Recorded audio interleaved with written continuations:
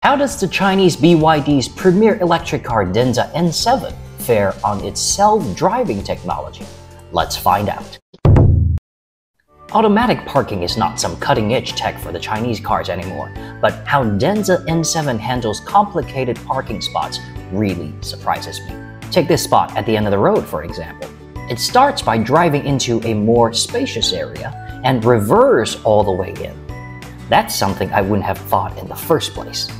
How to activate valet parking is really easy too. You find a spot, put car in park, press brake, select the spot on screen, take your belongings, and get out of the car.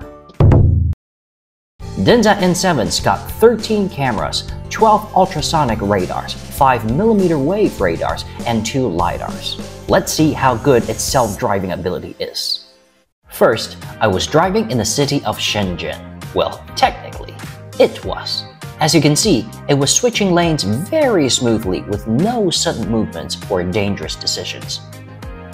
Now we're on this two-way single lane, and there is a car stopped on the side of the road. Denza N7 avoided it with no hesitation. Moving forward, the car in front of me slowed down and wanted to U-turn. Denza N7 stopped behind it and was making decisions. Normally, it would accelerate and go around it, but N7 saw that there are 3 cars and a bike coming from behind with its camera on the rear end. So it waited until it's all clear and safe for it to go. Now that's cool. What if you're driving on a road with no lines? No problem either. See? Not only it can still go forward, but it also sees that there's a construction site on the side of the road and avoided it so smoothly. Finally, large curve reach turning. It can always stay in the middle of the road accurately without shifting to the sides.